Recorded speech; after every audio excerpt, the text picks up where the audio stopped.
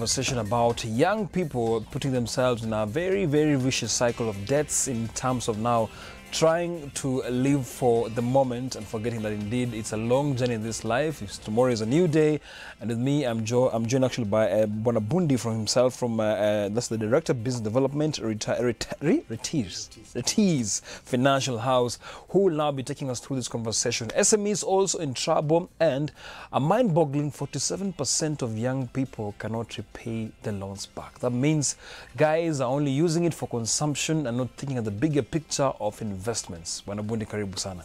This is very, that discussion, I was very surprised actually that people really just want to consume. And the young people in this country who most of the time are always on the spot, because now when you talk about 47, not for actually 73% of the statistics, most youths are unemployed. But look at the blame game, CRB, all those cycle about tug of war with the government and everything.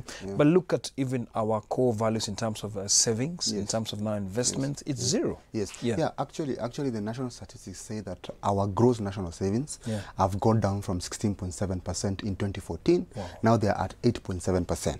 So these are culture that we are seeing that has started to grow among the young people. That's why the other day I said that the time these young people be 50 years, most of us will be working. Why will us be working? Because we are not saving at this time. Now, I've been a proponent of regulation among the micro-lending industry, because what I believe, and I strongly believe in my heart, is that micro-lending, basically borrowing for consumption, is making our Kenyans more poor. And you can see, as you are saying, 73% of the young people are unemployed. How are they going to pay back their loans if they're borrowing? So you're looking at 47% of the young people not repaying back their loans. And those that are repaying their loans, they are taking loans from other mobile credit facilities. So at the end of the day, the young people are being made dependent on these mobile lending platforms, and that's the reason why I'm really thinking that the government, as the way the CBK has been thinking, it's important that we regulate this sector to look at how do we do responsible lending to our young people to ensure that they become sustainable at the end of the day. So those are kind of the issues that we are looking at being able to solve in the private sector as we continue to do discussions with the government to ensure that regulation comes on board. Now let's talk about regulation, and most youths have complained about being listed on CRB.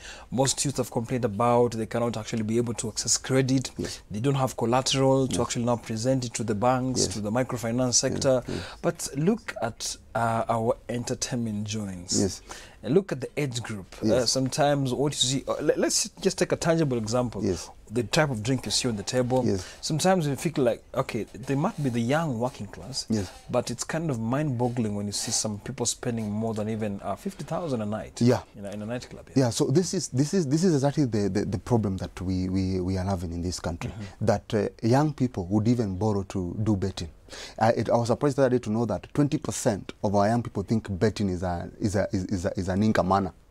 So they even borrow to do that. And you can see that's why I'm saying that most of them borrow for consumption. Most of them borrow to go to those joints and have the drinks and all that.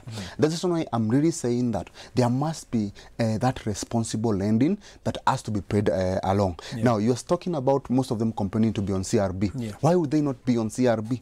They're going to default because they don't have a plan to actually be able to repay. And that's the reason why we've been propagating for financial and investment literacy among our young people. It's time that they need to understand, how do I manage my finances? How do I get a real revenue earner? And as we are saying, 73% of them are not employed. Last year, our employment rate went down by 6%. So which means we created less jobs than we created in 2017. What does that mean? It means that we need to start looking at entrepreneurship. How are we able to grow our young people to become entrepreneurs and generate real income? Not to think about betting as being an income, or because of frustrations, then you see them taking drugs and all these kind of things. And the way you are seeing our society is going, I can tell you 60% of the problems we are seeing right now is because of finances. And that's why we are talking about financial and investment literacy being very key to our young people. Now, when you talk about even the issue of the values trickling on to whereby now they know how to start a business as far as the young person is concerned. Yes, we are quick to start businesses. And you see, a business needs a sustainable capital. And of course, consistency in terms of just you marketing it, brand visibility, and so many things. The young people are not so much conversant with what's happening as far as now business is concerned. Yes. We open a business and we think, okay, now I'll start making money as fast as possible. Yes. Then the culture shock comes in.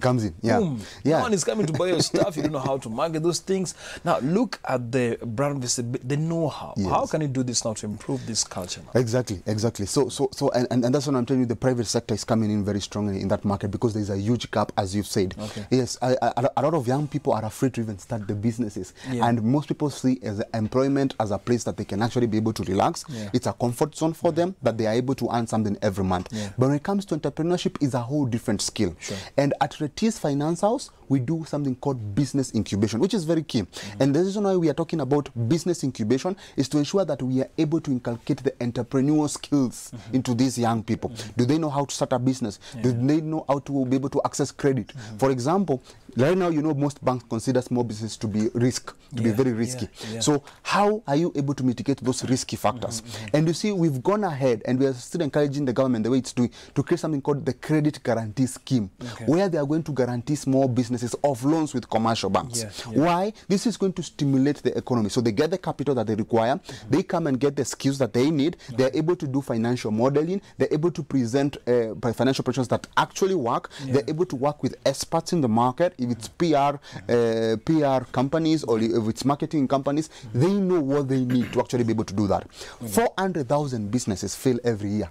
400,000. That's a big number. And these are startups. They fail every year. Why do they fail? Because of lack of skill, because of capital, and because of rapid technological changes. Now, this is a huge gap that we are talking to the government to actually be able to bridge. And it can be a combination of government effort and private sector effort, like what we are currently doing. How are we able to bring the skill set? Number one, 67% of the courses done at the university don't match the skills required at the job marketplace. That's why we're seeing some of them actually being scrapped. Yes, so some of them are being scrapped. So what do? The first thing is we ensure that the technical skills you have to practice are the right skills, so that you can become a skilled workforce. If you believe, the other day I was asking some of young people who are looking for jobs, I was asking them, if you believe you have a skill that you'd be employed and offer to this company, why don't you package that skill as a business? And instead of going to one company, now you can go to 2, 3, 4 companies, telling them, I can do this for you and you can pay me for it. So you package yourself as a job. That's being an entrepreneur. It's about opening up your mind. I was talking to some guys who did BCom finance, and I told them of beautiful ideas that they can be able to pursue, especially in financial analysis and investing. And they were surprised.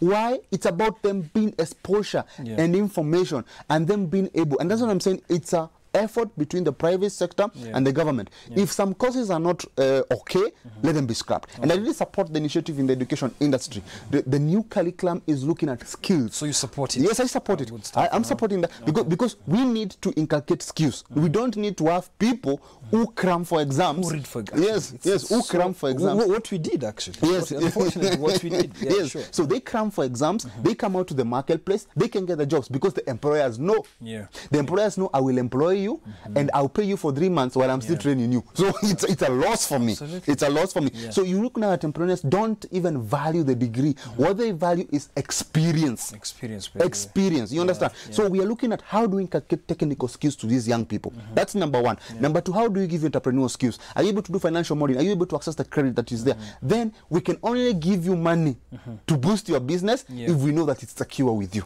And also it's kind of in a state of maybe stability of some sort, because now we are looking also in a situation whereby, as much as we're talking about our SMEs, the young people, let's look at the foundations of these values. Look at our parents. When you're growing up, you were told you strictly need to be a doctor, you strictly need to be a pilot, you strictly need to be inclined in this direction.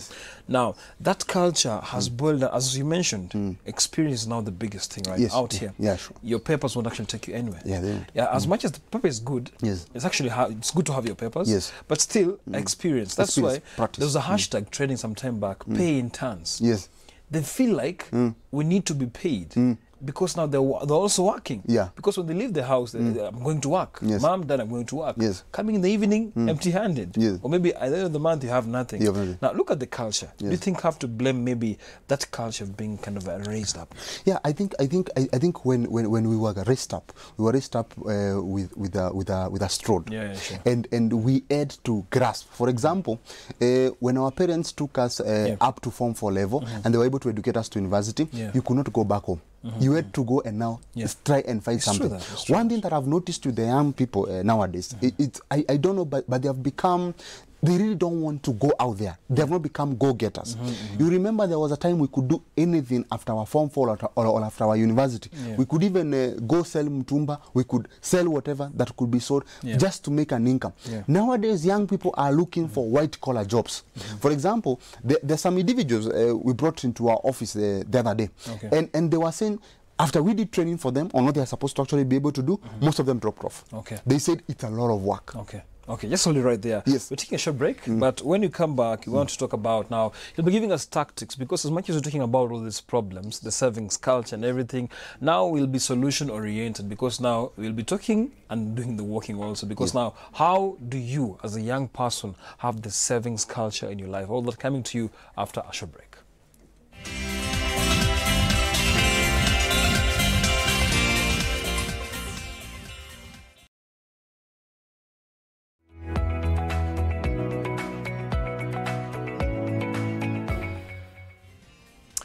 Right, welcome back to Morning Live. Discussion is very educative, because as a young person, you need to understand that you might be at risk of working till actually 60. Because now, with the fact that you're not saving, it's catastrophic to your life, to your children, to your grandchildren, that indeed you didn't actually not plan for your life. So let's stop living for the moment. Of course, Bundi, very, very powerful conversation right here. But now, we've looked at the whole scenario. Yes. The gaps that we have. The gaps. Now, let's focus on the solutions, because now this is a very important part. Whereby now we need to now at least get the youth to now kind of be active in terms of now be very proactive. Be very proactive in the market. It's what the youth need to be. So what is happening right now in the market? The market is really developing in terms of encouraging the savings culture.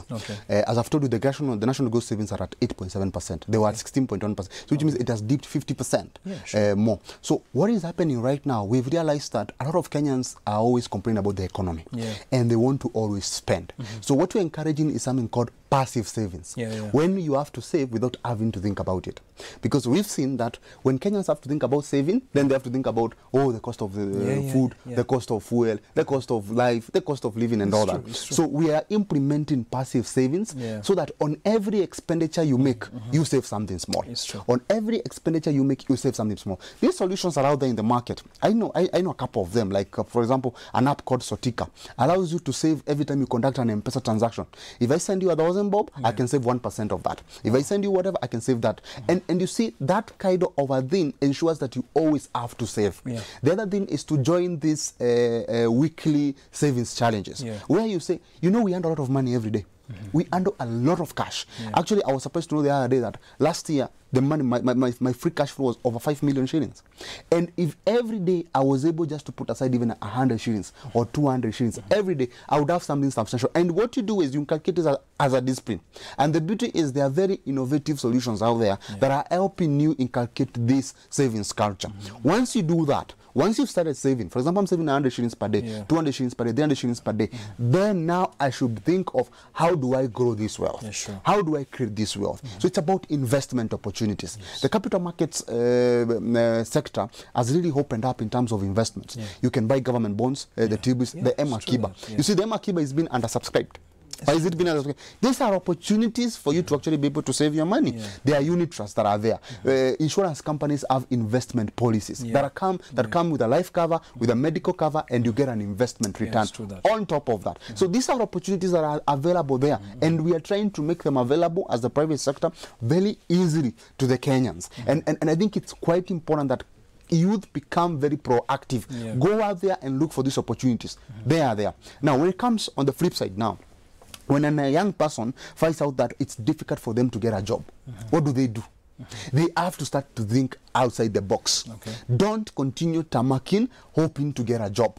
If you believe you have a skill that you can provide to any business that you want to be employed in, then that skill can be provided so many other businesses. Think like an entrepreneur. Most of them tell me that I need capital to start. No, you don't need capital to start. You need the skill and the knowledge and the will to start. When you start, money will follow you. But they always say it's easier said than done. Yes. You know, sometimes we will talk everything here. Yes. A young man or a young lady will actually listen to what you're saying. Yes. But you see, when you leave the studio, kind of another mindset of like, how will I now execute this? You know, it's easier said than now giving that tangible action to this person. Now, how do they, you know, sometimes it's all about your mind. So it's easier said than actually the action to be taken up front. I get what you're saying.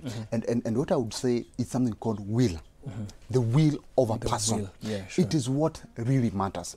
For example, the reason why you're saying it is easier said than done is because probably you don't know how to go about it. You don't have someone, a mentor, who is able to decipher it for you and break it down for you. How do you start?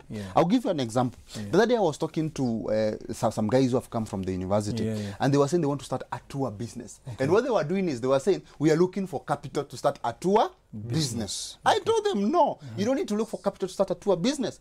First, you even need to learn and understand the industry. The industry first. How do you start? Subcontract everything. It's true that. In any business, what matters is who owns the client. So the first thing you do is you go get a company that's only doing tours and travel. Get their packages. Go get clients. Structure the packages, get clients, subcontract. Once your volumes are really good and you're getting a lot of clients on board, start understanding how does this tour business work around. For example, for you to start any business, you have to look at 5 P's. How many P's? 5 P's. The first one is the philosophy. What is the philosophy of my business? What do I want to be able to achieve? Then number 2, you look at the processes. What are the processes that I'm supposed to follow for me to deliver on the services that I'm promising to deliver? Number 3, you look at the performance. What is it that I'm going to be able to deliver at the end of the day? Number 4, look at the people. Who are the people who are going to deliver on this? Then number 5, you develop the product. So the knowledge of how am I supposed to do it, it is what people lack. And when they lack that, they have fear in themselves. It is the same thing that happens in the Bible. The Bible says, fear not. But a coward dies so many deaths before the usual death. The usual death. Because they are all afraid to start. So it's about the will. But how do you build up that? You can always talk to me. There are so many business mentorship programs ongoing.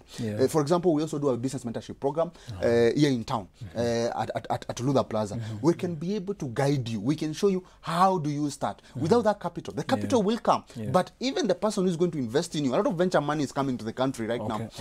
All this money that is coming in, they have to see a business plan. It's true that. They have to see a business. They have to see traction. They have to see that you have clients who want to buy the service. How do you get that if you never start? It's true that. Now, something else is packaging themselves in readiness for getting credit. You know, the banks are very strict out here. They're very strict. The interest rates also, you know what happened? It's kind of mind-boggling. They shot up. Microfinance banks also taking advantage. You need to have a collateral to actually now have a green light. Now, looking at these young people who want to, of course, one of those guys told you they don't have the capital. Now, it's still early days. There's no way they can package themselves to get credit. Now, how should they maneuver through this difficult time? Because now, that's the problem where they want a capital, but they still want credit, no collateral, no nothing. No nothing. Good. That's the reason I'm saying these solutions are available out there. It's about going to look at them. For example, my business, Retis Finance House, we help you through that inception stage. The first thing we do is called business incubation. We have NILAB, we have HiHub, who do a lot of business incubation. What you get is free space, free internet, you get free advice you get free business advisory services. So at that early stage, you are developing a product, you want to structure the product, we help you to do that. We give you research people who are able to research, is the market big enough for the solution you want to be able to provide in the market. Then once you have a good business plan, we have a fund, it's an LLP fund. So we do something called credit guarantee. So credit guarantee means we do a core deposits with our financiers. We have a very good structure with GT Bank. You do a core deposit there. We guarantee you to get a facility. But the thing is, we have to believe that your business is viable. Yeah. So the solutions are available out there. Okay. It's about being a go-getter. So at that early inception, when you're actually doing that, get to these business incubation programs, get to accelerator programs. There are so many of them, and their finances, they finance you even a million shillings or 2 million shillings just to keep you going while still you're developing your product. At the end of the day, you'll give them an equity stake into the business. That's true. Open up your mind. Always know that you can walk very fast when you are alone, but you cannot walk far when you are alone. You need people. So they need to start thinking of, I have a good idea, can I get a business partner? If I can get a business partner, they can give me capital for the equity stake that I give to them. So let us not be selfish. I've seen that culture where I set up a small business, I run it by myself. I don't want to merge, I don't want to partner, I don't want to do all this. So I'm making my 10,000 and my costs are too high. So I tell you, this other business is still doing the same thing that you are doing. You can actually be able to match, reduce operational cost, and increase bottom line. So amalgamation is also part of an idea. Yes. Because now the amalgamating effect also profit sharing. That's now the biggest challenge now people are actually having out here. But profit sharing is good because you make better margins. Why is CBA and NIC margin? Why is Airtel and Telcom margin? Why do the big boys merge? It is in your mentality that when you merge, you're losing on profit. No, you're increasing your capacity. You're increasing your operational capacity. And these are the things we educate. For example, there's a young man coming up with a very nice software to do money remittance. But he needs a license to do that. He needs a distribution channel to be able to distribute the product. Why do you have to go through all that hassle? When you can just go to a bank and negotiate with them and they buy you out. But you think being bought out is a bad thing. It's not a bad thing as long as it's structured well in a way that you end up being a beneficiary. If you produce a product like yogurt, you manufacture yogurt in your house, in your basement. Why then do you have to grab with distribution? Go to a company and partner with them and they help you do the distribution. So these are kind of the things that we help you be able to do. And they are called linkages. And right now we are looking at being able to partner with universities where they have a lot of innovations, but no entrepreneurship skills. So we do linkages where we show you this is the easier way for you to scale your business faster. You don't always have to start from scratch. All right. And you don't need to reinvent the wheel. Interesting. Some things have already been done. Interesting. Yes. It's a very kind of a different talk that you have actually brought it up. The partnerships. And you see, partnerships sometimes kind of, it means putting your heads together, you'll be stronger. Now, certificate of incorporation, the whole process, starting afresh again, registering this business. Some young people kind of get it so difficult. Now, looking at the partnerships, amalgamating, as I said earlier, how should they approach now the whole thing, the legal advice? Do they still have to pay? They still have to go through all these processes? The beauty is, as I've told you, these solutions are available out there. For example, in our finance house, we don't charge you as a young person to help you go through that process. All you need to do is to prove to us that your business idea is viable. Maybe you can tell us more about your entity, because now it's interesting that the solutions you're offering, it's kind of attractive to this young person who wants to start a business. Addressing their needs. Maybe your location, where you are before you wind up this conversation. So we are located at Luther Plaza here in town, opposite Nairobi University. And basically what we do, we offer business consulting services to SMEs and to businesses. And we offer business incubation services. So if you're a young person out there and you have an idea, all you need to do is just to come to us and pitch your idea. We'll give you space, we'll give you internet, we'll look at it, we'll do financial modeling for you, we will project yourselves, we'll do research, and then we do linkages. We either say that your business can be good with this other business, either in terms of a merger, or it can be acquired by another business and be scaled very fast. And we help structure all that in terms of legal structures, in terms of business documentation, even in terms of doing documentation to attract investment. There's a lot of, Kenya last year led in terms of the dollars that were invested here in venture capital money. We were ahead of South Africa and Nigeria for the first time. We beat them. So we in Kenya, we are attracting a lot of venture capital fund. But you need to position yourself to partake on it. Even the Bible says this way, that God will bless you, but you need to create conduits for that blessing. It's true that there have must be avenues that God has to bless you. It's true. Manna will not fall in your bed, it's true that sleeping, hoping to get a call to be employed. Your contacts. So Our contacts, you can go to our website, retiskenya.com. Retiskenya.com. Yes, you can call us on 0719 114 831. And you can be able to access us. You can Maybe you can repeat that once again, just for a young person. Yes, you can go to our website, retiskenya.com. Retis is RETICE, Kenya.com. You can call us on 0719 114 831. Or you can do us an email on info@retiskenya.com. You can follow me on Twitter, Gaibun _Gitonga. Yes, Gaibun _Gitonga. So these are, we can have this conversation. We can discuss. I can show you the opportunities that are there. If you need to save, I can show you passive saving solutions. If you need to invest, I can show you areas of investing for very good returns, depending on what your risk appetite is. So what I'm saying is the solutions that are available out there. But young people need to be go-getters. And again, we also need to play our role, even as the media or as the government. We need to create awareness that these opportunities are available. It's the same thing I was talking to Youth Fund about. Let's create awareness in terms of capacity building. Let's show people business opportunities that are available for them to actually take them up. And then these business mentorship programs, you know, a lot of young people attend the club. When they see a poster for a club and a business mentorship program, they would prefer to go for the one for the dancing and all that. It's true. But it's good to always continue to empower your mind and your knowledge. It's about learning, listening to these business mentorship programs, getting to read more books so that you can be able to see what opportunities are available out there. So most of the time, I don't want to blame the young people, but I want to say you need to be a go-getter if you need to get something. So it's important that these young people also push themselves out there to see if these opportunities are actually available. Interesting conversation, very powerful. And I believe a young person out there, you've really heard about all this maneuvering through, but the bigger picture is go and, of course, meet these guys. They'll help you traverse all those challenges you're going through in your business, or maybe you have this hope of opening a new business that the people will actually sort you out. Thank you so much for coming to the studio. I really appreciate. And finally, before you, in fact, I let you go, confidence in starting. Maybe briefly give us the tip, just the confidence in now catapulting yourself, of course, to push yourself to the walls to start this business. A quick one. Yes, you only get confident if you believe you can do it. Now, the belief comes from the skill. You need to develop your skill. For example, if I want to do a certain business, do I have the knowledge? Do I have the skill to actually be able to do that? So expand your skill set. That's number one. Number two, expand your knowledge base. When you do that, then you will believe that I can actually be able to do it. The reason why we all fear is because we lack the knowledge. It's true that. Yes, and the Bible says, my people perish due to lack of knowledge. So you get to become a coward because you don't know. Yes. Interesting. Also spiritual angle in that. It's up to you now. Reach him and of course you'll be sorted. Thank you so much, Bwana Gideon, for coming to the studio.